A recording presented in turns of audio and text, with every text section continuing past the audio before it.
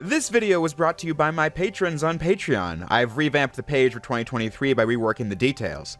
$1 a month giving you access to a lively Discord server, $5 a month giving you that and early access to new videos, and lastly, $7 a month giving you all the previous rewards plus a monthly live stream and a monthly series of behind-the-scenes commentaries of my oldest videos, and as often as I can, exclusive videos covering my thoughts on the things I've played or watched most recently. I hope you consider joining the community. And with that said, let's get into the video properly. I don't have to remind any long-time viewers of my relationship with Sly Cooper Thieves in Time, the fourth installment in the Sly Cooper series that first released in the PlayStation 3 and PlayStation Vita in 2013. It's currently 2023, which means that it's been 7 years since I first reviewed Sly 4 back in 2016. But in the time since, I've thoroughly run the topic into the ground. A fact about me that's, pretty infamous to say the least. But I can explain all the details on that by the end of the video. What I will say is that if you're familiar with me from that negative history, all I'm just asking is you give this video a chance, because this series really does mean a lot to me. I mean, I bought the 20th anniversary t-shirt after all. I'm not here to hate the game, I'm just here to say some things I think are pretty interesting. Because despite all that talk of Thieves in Time, I never outright re-reviewed the game. The original video from 2016 has remained my only video dedicated to the subject.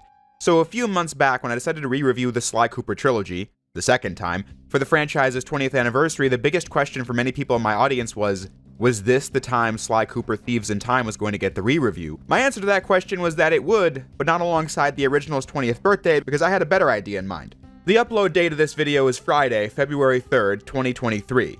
Sly 4 released on February 5th, 2013. It has now been an entire decade since this game first released. Now, I didn't upload on the anniversary because I like uploading on Fridays, so I figured I'd remain consistent. When Sly 4 came out, Sly 3 was only 8 years old, and now Sly 4 is older than that, and the gap is only going to keep going up. But speaking of Sly 3, I guess we shouldn't waste any more time and begin talking about Sly 4. To do that, we need to go back in time. On September 26th of 2005, Sucker Punch released Sly 3: Honor Among Thieves for the PlayStation 2, a game that, it turned out, was the final game in the series developed by Sucker Punch, the studio who created the series from scratch back in 2002, growing its scale and scope throughout the trilogy. Sly 3 was a game about change, and this was evident throughout the campaign, but was then made final in the game's climax as the ending saw the main trio, Sly, Bentley, and Murray, definitively give up the life of thieving for good in exchange for something even bigger. I don't know for sure, but I believe this story was meant to echo the spirit of Sucker Punch, who knew going into Sly 3 that this was their final one, not because they were tired of Sly or didn't like Sly, but because they thought with the arrival of the PlayStation 3 it would be useful to them as a studio to start something new, to continue growing their talent as developers in the 3D action space, instead of remaining in the same boat forever. This is how we got Infamous, which first released on the PS3 in 2009. However, Sucker Punch didn't close the book on Sly. They wrapped up their story, but decided to leave the back door open so another developer could hopefully continue the series, since again, they didn't set out to end Sly, they set out to complete their run with the series. But it seemed like for a while Sly 3 was the end, until 2010. Sanzaru Games released the Sly Cooper HD collection for the PlayStation 3, a remaster of the Sly Cooper trilogy in HD and widescreen. The Sly collection is another thing unfairly maligned by me in the past, but again, that's not important right now. It's definitely the most accessible and easy way to play the trilogy, if you're interested in it, provided you still have a PS3, of course. Some minor issues crop up as a result of the conversion, and some really bizarre ones happen as well, but still. The Sly collection came with this bonus cutscene that teased Sly 4? Which ignited the fanbase as the collection was the first release in this series in 5 years. Seems pretty small in comparison to the current day, doesn't it? I can speak on the HD collection bringing the hype back because while I never stopped loving Sly, it was the time between beating Sly 3 and the games getting remastered where I, and probably a lot of other fans, just spent their time on other things that were coming out. In my case, the never-ending stockpile of Sonic games in the late 2000s was something to occupy your time with while it seemed Sly's story was done. But then we got to E3 2011, and one of the bigger reveals at Sony's press conference. There's one worldwide studios title that I personally get hundreds of emails from consumers about each year, asking when are we bringing this franchise back to PlayStation.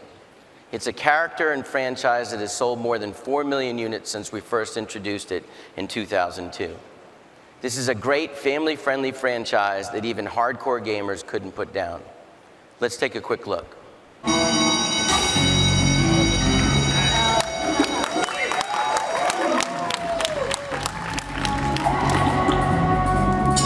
Sly Cooper Thieves in Time, the long-awaited sequel to Sly 3, was going to be released in 2012 and was being developed by Sanzaru Games. They had begun development on Sly 4 before the HD collection, pitching their idea for a Sly sequel to Sony in the late 2000s as a handheld game. But Sony commissioned the team to do an HD trilogy, and that's how the gears started turning for the full PS3 sequel. The original pitch presentation from Sanzaru Games to Sony was only something we could imagine before recently, as Sanzaru talked about pitching Sly 4 to Sony and that leading to the HD collection during the interviews for Sly 4.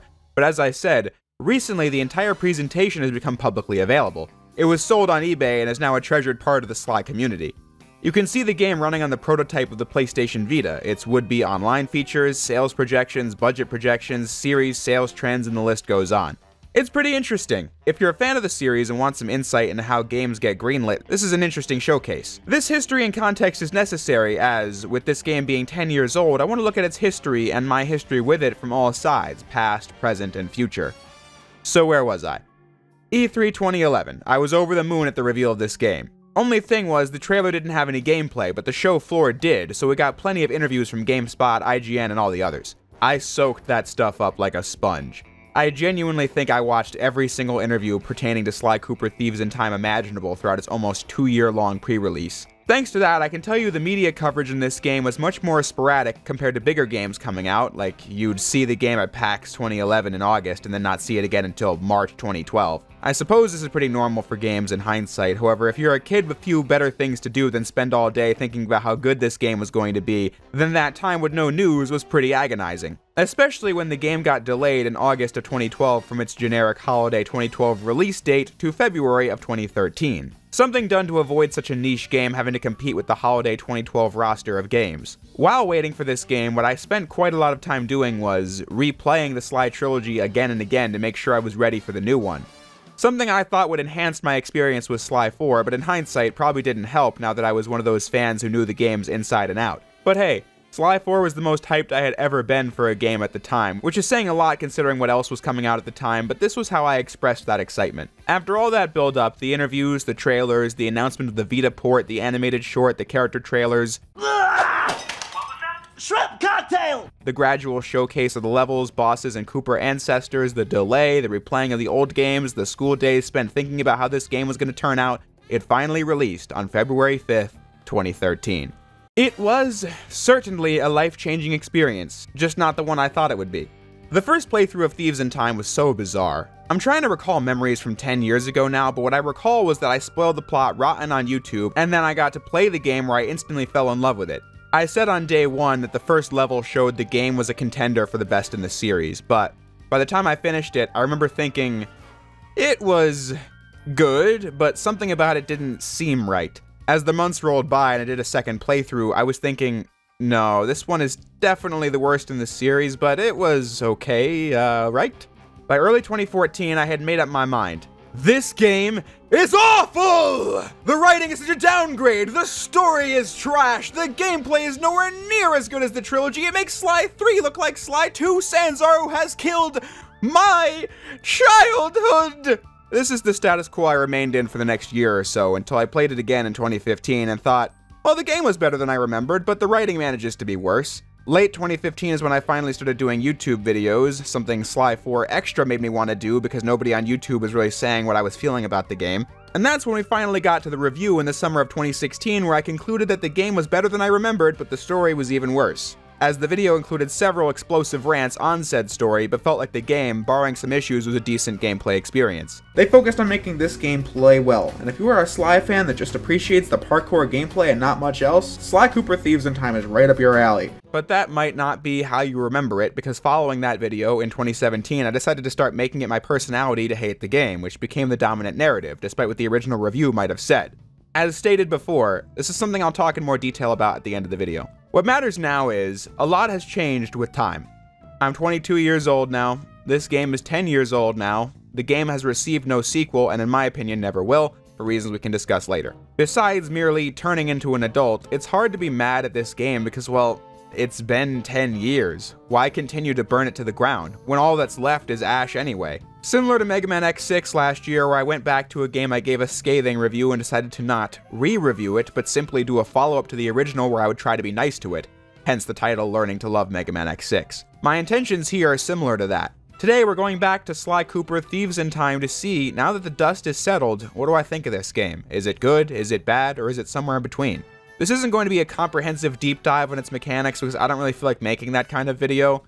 I want to follow up on the original and cover what this game did well and how I feel about it as a package 10 years later. So let's start with those positives. Here's an obvious one. Sly 4 absolutely trounces in the original trilogy in terms of production value. This should be expected given the fact that the Sly trilogy were PS2 games, ones that didn't have the kind of resources that other studios like Insomniac Games and Naughty Dog did, and as a result, the Sly games had rather stiff in-game cutscenes that would recycle a lot of the same pre-baked animations multiple times. They made up for that with appealing character designs and quality art direction that made each environment pop, regardless of the limitations. However, Sly 4 being released towards the tail end of the PS3 era is leaps and bounds ahead of what the trilogy was capable of. Just looking at the animation, I think Thieves in Time is some of the best looking cartoony animation I've seen in a game.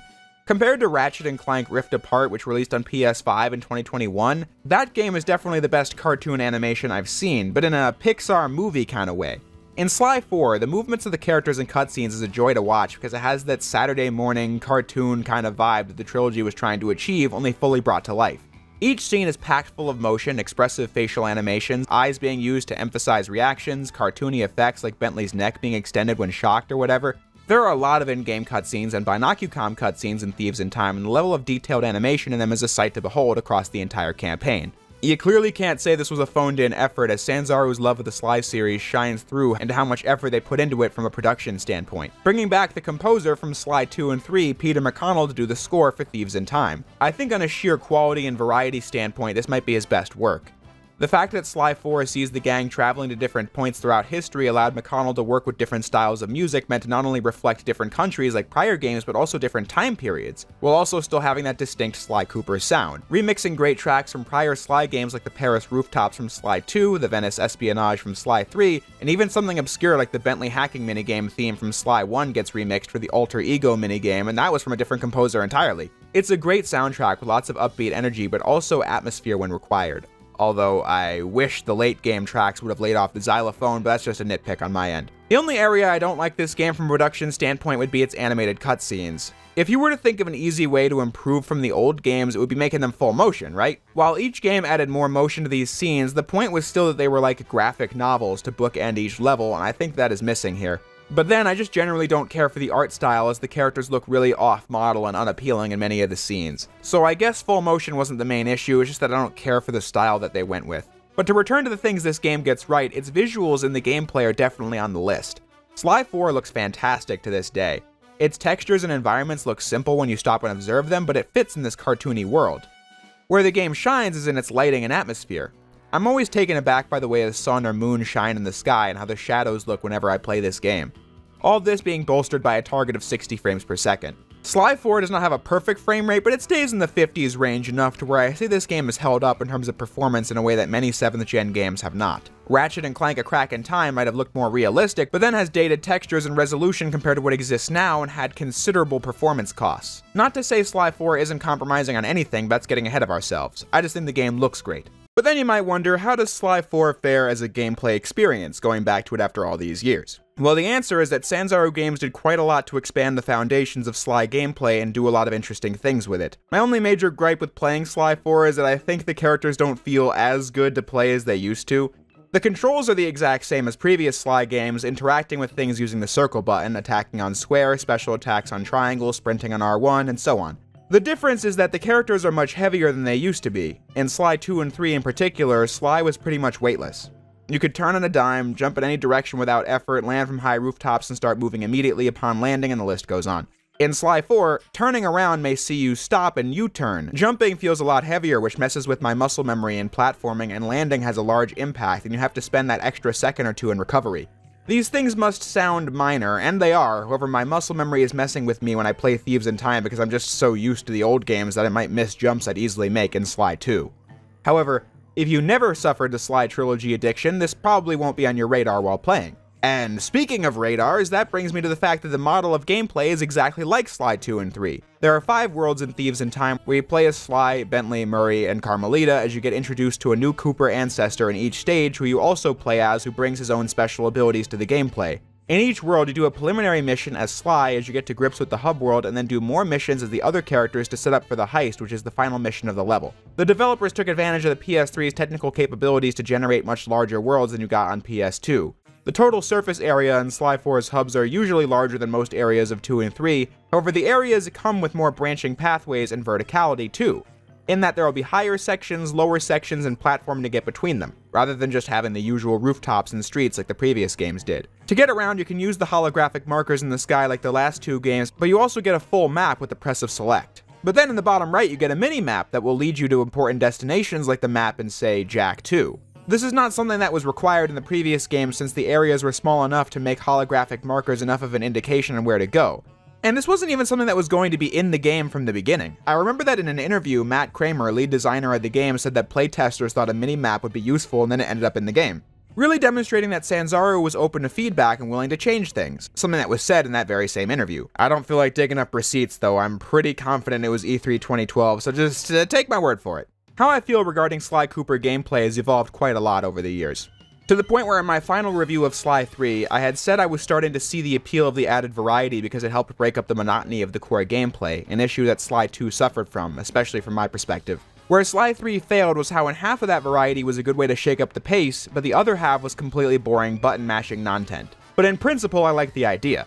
Sly 4 has plenty of variety, just without the aimless one-off minigames that Sly 3 had. Here, each episode has roughly the same number of missions as Sly 2 and Sly 3, around 8 to 9 per world, but the game gets more mileage out of them by making them much longer and involve more platforming than just doing tasks. Instead of having more than one pickpocketing mission in one world, you'll have a mission where you need to pickpocket 3 things to create the samurai armor that you use to get into the prison, which is an entire level in and of itself. The game still gives us all the Sly mission tropes, but without having to use them again and again because it crafts longer missions out of them. The biggest win with Sly 4 was that Sanzaru put a lot more focus on the platforming than Sucker Punch did when doing Sly 2 and 3, like I said. There are a lot of missions in Thieves in Time where you'll be forced to use Sly's mechanics in ways the games don't really tend to, like having to time where you move on this neon pipe in accordance with the lasers. Sly 3 had a lot more platforming than Sly 2 to be sure, but I think Sly 4 consistently brings platforming to the front and center of the gameplay experience, and I think it was for the better. The game also cuts out the worthless upgrades, but keeps in essentials like the paraglider and adds new ones that are stellar, like different types of bombs for Bentley or shot types for Carmelita.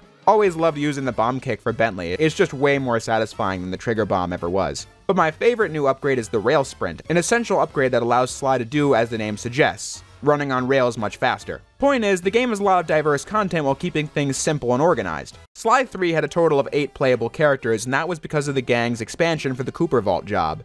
Sly 4 keeps things more consistent in that the core cast is still Sly, Bentley, and Murray, but this time Carmelita is a member of the team and you'll play as her in select segments. But then the extra gameplay comes from each level having a playable Sly ancestor, each with their own special attacks and unique gimmicks, like Ryoichi flying from point to point, Galluth getting a shield to ram enemies with, Salim being able to fly up poles, and Bob Cooper climbing on ice walls. Best of all being Tennessee Kid Cooper, whose cane is also a gun. Here they have a pretty fun third-person shooting gameplay style, as the aiming feels really good and the crack shot technique is always satisfying to use. Carmelita also benefits from this improved shooting, as with both her and Tennessee, it's easy to hit targets, but not so mindless that it almost plays itself like in Sly 3 with this ludicrously big reticle. When purely looking at the gameplay of Sly 4, it's hard to get bored of it because there's always something new to do. Like how Bentley gets 3 different hacking minigames, one that's an expanded version of the Sly 2 and 3 style with different cyber vehicles to control and use, another is this twin-stick shooter that feels like the kind of minigame you play in Sly 1, and then the entirely original 6-axis hacking game, although I never liked this one, or any of the forced 6-axis controller minigames. It's really clunky to play and leads to deaths that don't feel like your fault, and also just feels several years out of date, considering the most PS3 exclusives stopped using 6-axis in like 2008, and this game was released in the same year as the PlayStation 4. But as I was saying, the game comes with a lot of replay value, like how Sly gets new costumes in each world that gives him a special ability, like the samurai armor deflecting fire, or the prison suit giving you a ball and chain to hit crates with. In past games, once you finished a world, there was almost no reason to come back to it. But Matt Kramer, lead designer, said that Metroid was his favorite game and wanted to inject some of that kind of item-based exploration into the world of Sly 4. By that I mean you'll see buckets with arrows in them in episode 1, however you don't have any way to interact with them until episode 4, and that gives you the idea to go back to previous worlds and see what you can find and get rewarded with treasures that allow you to buy more upgrades from the shop. It's taking things that have worked in previous games like the replayability of Sly 1 levels, the fun of treasure hunting in Sly 2, and mixing them together. This game is just filled with creative gameplay ideas and segments, like Tennessee and Carmelita teaming up to rescue the gang, with Carmelita shooting enemies from the boat and Tennessee climbing up and clearing the path, eliminating the enemies on the side. Or Sly using his time-slowing thief suit from episode 5 to carefully navigate from one side of this rushing water to another. A pretty compelling Sly platforming segment, which is usually not how it goes in these games. When looking at these gameplay ideas alone, it's very easy to see that Sly 4 could be a contender for the best game in the series.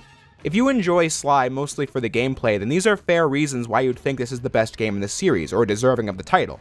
You know, consistent, streamlined game design, I totally get it. I think this game does a lot of good and brings many creative ideas to the Sly table. However, even looking at the game divorced from any critique beyond the act of playing the game, I can only ever conclude that this is my least favorite game in the series, and there's one singular reason why. The abysmal loading screens. This is the one thing pretty much everyone agrees with on Thieves in Time. The loading is nightmarish. I seriously forgot it was this bad. For the video, I played the game on original PS3 hardware, and the loading was legendarily bad. Here's how. Leaving the safe house, entering the safe house, or any area in the game that's not the hub world will begin a loading screen, and these go on for, at minimum, 30 seconds. I timed it. The first time I left the hub world in episode 1 saw me waiting at this loading screen for 46 seconds. Almost an entire minute of staring at black nothing. The first loading screen in episode 5 took a minute and 12 seconds. It is ridiculous. Bad loading really can kill a game because it brings the pace down to a screeching halt. This being one of the worst cases of it I have ever seen. Now, Sly 4 isn't nearly as inefficient with its loading like Sonic 06 and its baffling town missions and all that, thus being more shocking to experience than Sly 4, but looking back at it, Thieves in Time has, pound for pound, some of the longest loading screens I've ever seen, and that's compared to the likes of Mega Man X7 or Sonic 06, some of the most poorly optimized games I have played. But then other PS3 games with more complex visuals also don't have this problem. I'm not sure why it loads for so long, like did Sony's wanting a Vita port for crossplay features create some kind of data management issue? I have no idea. But playing Thieves in Time tires me out by the end because of the loading. To hammer this home, my first session of footage was everything from the start of the game to the end of episode 1. That session was 2 hours and 1 minute. I decided to load this in the editor and remove all the loading screens, and that reduced it to an hour and 48 minutes. 13 minutes of this session was loading. Almost 10%. Stretch that out across the entire game and you have a 10.5-hour game where an entire hour of it is this. But thankfully, the story doesn't end there. That's right, gamers. I'm about to tell you that you can play Thieves in Time removed from the horrific loading screens. Well, not officially. I'm no stranger to emulation, and thankfully my computer can handle RPCS3, the lead PS3 emulator. Naturally, one of the first games I played on it was Thieves in Time. This was how I have revisited this game in recent years, and this is also why going back to the game on console was so jarring, because believe it or not, the loading screens are far shorter when playing the game 10 years later on a PC emulator.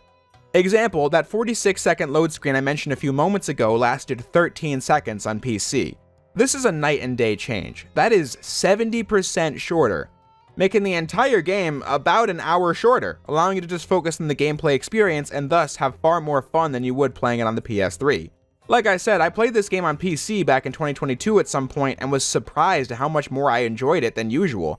But going back to the PS3 has revealed it all. It was the loading screens. They were that bad. But RPCS3 also comes with other benefits, like how you bump up the resolution with no cost to performance. Thieves in Time looked really good on PS3 at 720p, but playing it in 4K with no loading screens is like a completely different game. The visuals shine like never before, and the game feels much better paced without all that dead air. Not to say this is a supremely accessible option for many people, but the option does exist for anyone curious about it. The reason I didn't do my playthrough for this video on the emulator was because I noticed that the frame rate was a little choppy for me, which is something I wasn't too bothered by when playing, since the original version didn't have a perfect frame rate anyway, but then it was also kind of choppy at certain intervals in the footage, which I thought would make for a poor viewing experience. I just need to upgrade my CPU. So in the meantime, I opted to play the game on the OG hardware and was then taken aback by how much of an effect the loading has on the game. As without it, I was truly able to appreciate things about this game I never did before, like how it brought so many great ideas to the table unfocused on platforming like I said a few moments ago. But that begins the problem, the massive asterisk that comes with my praising Sly 4's gameplay. I don't play Sly for gameplay. Well, definitely not because of the gameplay solely. This is something that tracks back to my first discovery of Sly Cooper on the shelves of Target back in 2004 or whatever. Seeing Sly 2 and instantly being magnetized to the art style and character designs. I repeatedly hammered this throughout my final videos in the trilogy. Sly was much more of a total package kind of game. I feel like Sly's gameplay model of pressing the circle button to automatically interact with ropes and spire jump points holds the series back in many ways. It makes the platforming very trivial. Even in Thieves in Time, where there's so much more of it and they do a lot more with it, it's hard to really get into the platforming like I could in other games from my childhood that I've also played a lot, like Ratchet and Jack. Jumping and pressing the circle button has a 0% chance of failure and a generous range, barring my not being used to the physics of Thieves in Time. Something the first Sly has to its advantage over its sequels, speaking as someone who's played them all an uncountable amount of times, is replay value. Sure, Sly 1 has this problem of automation as well, but the difference is that the game was plenty challenging the first time around with its hit points and lives, but then it has the time trials where the gameplay model was based around absolute pixel-perfect runs that required in-and-out knowledge of the stage and every possible shortcut or way to go faster. For that reason, I now find Sly 1 the most mechanically compelling game in the series to play. I went over this at the end of the last Sly 3 video, and I had said that I'm not going to hold the relative ease of Sly 2 through 4 against the games too hard because you realize it wasn't an accident that the games were like this. I find Sly games quite easy because I have been obsessed with them for almost 20 years, but I could name countless missions that when actually playing them as a kid on PS2 left me stumped for a long time. A lot of those were minigames, but still. The Sly Cooper games were created to be challenging kids games that were fun for the whole family, and to that end, they succeeded. I could try speedrunning and that sort of thing, but I don't feel like Sly 2 through 4 are the kind of games where that would even be fun because of how many unskippable cutscenes you have to try and find a way around. As stated in the last Sly video, I ran the games into the ground and now it's hard for me to find them that fun to play, especially since mechanically they aren't offering much to the adult player that the more challenging platformers are, like say, Crash Bandicoot. So what's left then? Well, in the Sly Cooper trilogy, you had the story, which I think carried the entire experience and elevated every single aspect of the games, as I've been saying for years now. I went into this in last year's Sly 2 video. There are no other games with this unique heist setup gameplay model executed to such a fine degree with a compelling story on top of that, which makes the game live rent-free in your head. The way every aspect of the experience worked in tandem to create a great game was something really special about that trilogy. So where does that leave Thieves in Time? Well, as I alluded to earlier, I have a new perspective on this game as a game, and like always, I like the writing even less than before, which I really didn't think was possible at this point. I think the story of Sly 4 is just bad. I'm going to make this quick because at this point I've gone over these issues 100 times and yet they manage to irk me more and more with each playthrough. And I'm up to 9 playthroughs of this game at this point after 10 years. First, you have the fact that the characters are significantly reduced in complexity compared to the original games. Sly's witty nature has turned into his entire character as he needs to come up with some kind of witty line to barf out in every scene. What made him cool before was his quick wit, but also calm demeanor and determination to see his missions through and his care for his friends. He was a well-rounded character in all 3 games. Bentley made it out of this game relatively unscathed because the comedy that came from his character in the trilogy is largely how they write him in this game, and it's pretty entertaining for the most part. Specifically the deadpan sarcasm he gives out. The quips, not as much, but we can get to that later. Murray, though, was reduced to the muscle that's obsessed with food, something that, yes, happened before, but mostly in Sly 1, compared to this game where he mentions something about hunger and food pretty regularly and has this mediocre attempt at a character arc, where he finally discovers his usefulness after he can't climb an ice wall. A far cry from his trilogy-long arc about the very same thing from a much more genuine place of feeling useless compared to Sly and Bentley. And then, Carmelita is just awful in this game, going from the tough and badass cop busting criminals into, well, as the game describes, the ex-girlfriend, where most of her character is dealing with her relationship with Sly and little else. Though there really isn't much else for her to do in this time-traveling story anyway, given the fact that she can't be arresting people hundreds of years in the past. But regardless, I think this is a woeful showing for Carmelita, as she's only playable in like 3 missions across the entire campaign, and contributes so little to the story in the moment-to-moment action that cutscenes like the Gallup one after the rescue don't even feature her, despite being in the safe house where she is. Her inclusion and entire character design feels much more like fan service than anything else, and it shows when replaying this game. Especially considering the ways in which the media landscape has improved in the depictions of female characters in just the last 10 years alone. It just makes the laughably contrived setup of Carmelita having a belly dance to distract these guards in episode 5 feel even more cringeworthy than it was 10 years ago. The plot has issues down to the fundamentals, as it's just built off the back of coincidences and contrivances. You need an item from that era to time travel, because that makes sense. But in order to do that, the story repeatedly contrived reasons for that to happen, like, ooh, the goons dropped a gold coin, guess that gets us to the next level, or thankfully, Carmelita just happened to have an ancient Arabian coin, now we're in business. Oh wow, what a coincidence, Carmelita got tossed into Le Paradox's time machine and just so happened to show up exactly where we were in time. The story is just littered with that sort of writing. Time travel doesn't actually exist, so you just have to make up how it works in whatever story you're telling, and my standards with this are not even that high. I accept the story of Avengers Endgame without even thinking much about how the mechanics of time travel actually work. But then, whenever I look at this game's story, it just makes my head implode from the fact that it's complete nonsense. Like how history is rewritten enough by LaParadox's crew for the Thievius Raccoonus pages to disappear, but somehow Sly himself doesn't cease to exist. Or how LaParadox legitimately rewrites history to make himself king of the world, but they still use an item from the unaltered timeline to return home? When it's clearly a new timeline, right? The world is saved by beating LaParadox and he's arrested, but then, for what crime? Rewriting history? Wouldn't his entire scheme be wiped from history anyway? Hasn't the entire series been altered now? Things of that nature. And look, I'm trying to skim over this sort of thing right now, because I don't want to make a long nitpick compilation because it really isn't important. These aren't real issues that get in the way of the story. You could, for lack of a better phrase, cinema sins any story in existence if you really wanted to. The sheer number of potential plot holes a person could poke out of a plot doesn't really speak to that story's value and instead just shows how much free time I have. Plus, I've been over this 1,000 times.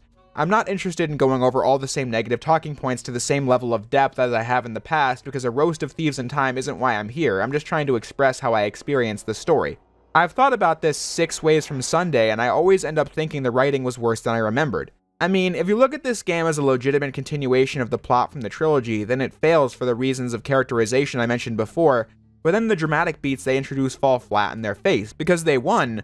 Throw away compelling drama in 10 seconds like Carmelita learning Sly was lying, then build the entire game around Sly trying to regain her trust because he returned to thieving to save the future, which completely ignores his intention to do it before that even happened. But as time went on, the old itch came back, and I knew I needed to pull a heist. Thus rendering the entire drama moot from Sly's side because he's full of it. Or 2, they contrive drama like Penelope betraying the gang in one level for reasons that don't make sense. I mean, she wants to get rich? They invented time travel. That seems like Nobel Peace Prize material to me. But then the entire plotline is introduced and wrapped in about 15 minutes and is not relevant to the characters again. It's a Sly game, so there's gotta be a Sly 2 level twist. But it just fails. But then I thought about it. Maybe Sly 4 was meant to be a comedic reunion of sorts, and when looking at it from that perspective, it makes the most sense, but I still think it fails. This was the area where the game's story went down in my estimation yet again. Thieves in Time, like many platformers from the mid-2010s, just bombards the players with attempts at humorous dialogue. In cutscenes, in gameplay, it doesn't matter. The game tries as hard as possible to be funny via pop culture references, Sly being weaponizably obnoxious in mission briefings, or just an onslaught of verbal diarrhea in gameplay. The Sly games were littered with dialogue from the beginning, but mostly tutorial-type dialogue, and a lot of that spam was towards the beginning of the game. By the end, the mission starts, you play, and that's that. Here, the characters will comment on every random thing, or just trade quips like it's nobody's business. No way I'm going out as egg salad!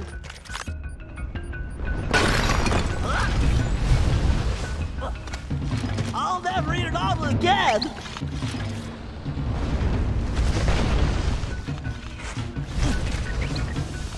Hey, don't forget, breakfast is the most important meal of the day. I'd much rather sleep in late. Bentley, what do you think we just skip breakfast? I want exactly. Sometimes cutting themselves off with more dialogue. Let me in, Sly. Time to drop some ones and zeros on that thing. Hacking magic. It feels almost non-stop, and I don't think a single joke lands in this entire game. To get past this, here's what you can do. Go in the options and hit the dialogue volume slider and reduce it to absolute 0. Then when a cutscene plays, pause and hit the skip button. During cutscenes that let you skip them, that is, because some don't. This is also what I did when I played this on the emulator. Genuinely, Sly 4 in 4K, decent load times, and with no dialogue saw the game rise by several points in my estimation. But the annoying dialogue was yet another thing going against the game in my playthrough of it this time. But I would also like to wrap this up soon, so let's get to the point. To give Sly 4 shade for being a goofy kids game is unfair, I realize, because here's the fact I've come to terms with. Sly was always a cartoony kids game. I spent so long in the 2010s talking about the Sly trilogy as the most serious of Shakespearean art, but that's just not what it was ever meant to be. To seriously examine the themes of Sly Cooper, you just have to pretend this isn't a series where you play a game of Voodoo Simon Says, or cheat in the lumberjack games by attaching bright yellow cables to Jean Bisson's back to pull him off the rock climb and somehow have the judges not see this ridiculously obvious ruse. Or climb up giant Carmelita's bootlaces. I never thought Sly being for kids was a great defense for Thieves in Time when people used it in the past, because that just begs the question of why we're even playing it to begin with if it's above criticism on a story level, since I don't feel like the gameplay is compelling enough to keep us coming back on its own, but maybe I'm in the minority there. Perhaps many do think Sly's gameplay is what it's all about. I just don't. I now watch the dramas put out by AMC and HBO on all that, so it's much easier to see in hindsight that yeah, Sly was always a cartoony series for kids with wacky setups and characters. Sly 4 is no different in that sense. And that was something that was always a lot of fun in the OG trilogy. Like, I'm not saying the Lumberjack games are bad because it's so ridiculous and obvious. It's pretty funny. I enjoy it, and then it switches to serious a moment later. And this is the critical difference. While the Sly trilogy was targeting a younger audience, I feel like it was written in a more compelling fashion. The devil's in the details here. The dialogue in Thieves in Time isn't just trying to be funny constantly, but it lacks the subtle humor the old games had in dialogue, or the deadpan nature of its humor. Any problems with that guy? Said he wanted to be buried in his mom's pasta sauce. Yeah. That's strange. Kids media can have the power to leave a massive impact on that target demographic, and I was an example of this with Sly. Sly was a character who spoke in an intelligent manner, the likes of which I had never heard before. It's a well-fortified gothic nightmare that would make any thief run in terror. Terrible or not, that's where we're headed. Part of what made the script so memorable to me was how smart it sounded, which is why I know it so well today. The Claw Gang had been defeated and the clockwork parts lay scattered around in heaps. Yet, despite the explosion, they remained pristine. It was as if nothing could ever hurt them. The trilogy, even with its target audience, naturally built character arcs from Game 1 to Game 3, letting players sit in the moments of victory and defeat. It was a well-told story. Maybe not the greatest story of all time, but a well-told story nonetheless. One that I find very endearing. One that I'd hope to show my own kids if I ever get to that point in life. And all of that is what I think is lacking in the fourth one. Dialogue just being more plain and obvious in comparison to what's come before. Thanks, guys. I guess this makes up for all my screw-ups lately. Murray, we all make mistakes. It happens. But it doesn't matter because we're a team, and we all have each other's backs. That's why we're unbeatable. Yeah, what he said. Today, you were the hero, Murray. And don't you forget it. I think Sly had a limited shelf life, and in hindsight, didn't need to go past the third one. The whole message of Sly 3 was about moving on and letting go of things when the time was right. In retrospect, I kinda think the time travel sequel hook was a mistake. The fact that this story has to contrive almost every plot point is further evidence that perhaps there was something incredibly unnatural about a time-traveling Sly game. The series was better left as that complete story than get to go on for the sake of going on, ending on what I believe is one of the worst endings in a video game. A cliffhanger that has gone unresolved for 10 years and in my opinion never will be resolved. Apparently Sony promised Sanzaro they'd get to do DLC and provide a conclusion for the story, but just never followed up. PS3 era Sony did some weird stuff and screwed over a lot of developers like that. But that's not really important here. I said in the last Sly 3 video that when the game was released, the target audience didn't get the message of Sly 3, and of course we didn't. The target audience was like 6 to 10. The fanbase wanted to see that time travel sequel hook be brought to life, and here it is. But another thing I've realized is that I failed to learn the lesson of Sly 3 even more so after Sly 4 than I ever did before. Now we get to one of my video-ending rambles, so buckle up. I already told the story from the game's release that led to my review of it in 2016. But on that day, I intended for that to be the end of the story and I'd move on. As for myself, I think this will be my first and last time making a video on this game. But then, later in 2016, I began to re-review the trilogy for the first time. In this series, I had the goal of using my more in-depth framework to see how the trilogy holds up in comparison to the criticisms I gave Sly 4 in the review. However, this goal quickly transformed from something meant to provide additional context to those criticisms into using Sly 4 as a comedic scapegoat at every turn imaginable, as a substitute for having something interesting to say. My Sly 3 review from spring 2017 is a perfect example. I never brought up Sly 4 in a serious capacity in that video. It was instead a constant barrage of jabs and jokes at its expense. What a terrible storyline. Like, seriously, what happened? The Paradox just jumps off the blimp and gets hit in the face with a plane? You've got to be kidding me. Oh, wait, I'm talking about Sly 4 again. Hating Sly 4 became a core tenet of my personality on YouTube and off of YouTube, I won't lie. This went on for a long time. Even after I was long done covering Sly, I still went out of my way to tear into it as often as humanly possible. Like this example from my Sonic Heroes review from 2020. But certainly not something I feel like making a big stink about. After all, this game isn't Sly 4. Yeah, don't bother coming up with an interesting way to make a point, just bash Sly 4. That's an easy segue, right? It was incredibly lazy and predictable on my part. I mentioned at the start that I only reviewed Sly 4 the one time, but it wouldn't seem like that since I used every chance I had to undermine it. Not just bringing it up in countless videos as the never-ending bad example, but then also contriving videos into existence for the purpose of putting it down, like podcasts retrospecting the series, used to make fun of the game yet again. Want to know 10 things that suck about Sly Cooper Thieves in Time? Well, here you go. Or that deleted Sly 4 is non-canon video. And one time we were joking about how the only way we'd be happy is if Sly 4 was just wiped clean from the canon, so we never have to worry about it or its stupid cliffhanger ending ever again. Which sent us down a rabbit hole of inconsistencies that all but confirmed that the Sly Cooper of the original trilogy and the Sly Cooper of Thieves in Time are not one and the same. You could say we were stating a case and giving evidence, but it was more than anything else an attempt to make fun of this game. Then there were live streams done to take the piss out of the game, and the list goes on, really. But that extended to also using the developer, Sanzaru Games, as a comedic scapegoat as well. This is the most important thing. Sly 4 is just a game. It'll live. But Sanzaru is a group of people who work hard in the things they do. For me, to engender an attitude of belittling them in my audience is behavior I cannot rationalize or justify. The best I can do is tell you that a lot of beginning YouTubers fall into the cliche trap of making a game developer or a game their arch enemy in their videos. A cringeworthy and outdated trope. I wanted to make Sanzaru for me what LJN was for the angry video game nerd. Key difference is that the AVGN is clearly supposed to be a hyperbolic character, not a genuine reflection of how James feels and acts, when I had no such pretense on my channel. He was also raging on dumb licensed games from at the time 20 to 25 years ago. I mobilized people to hate on a developer that currently exists, and if any hate ever reached the eyes and ears of the people who work at Sanzaru, I'm sorry, and I always was the one who was in the wrong.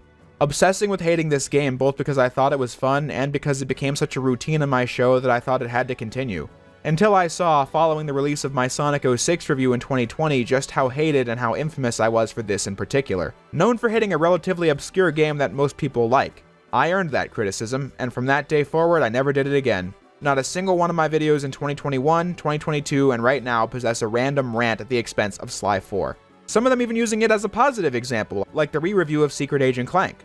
And speaking of which, in the original cut of that video from summer 2021, I had addressed this very issue. However, I later removed it before that video was released because of the fact that I thought, only 6 months or so removed from when I first saw how much people hated this routine of mine, that an apology from me would seem performative.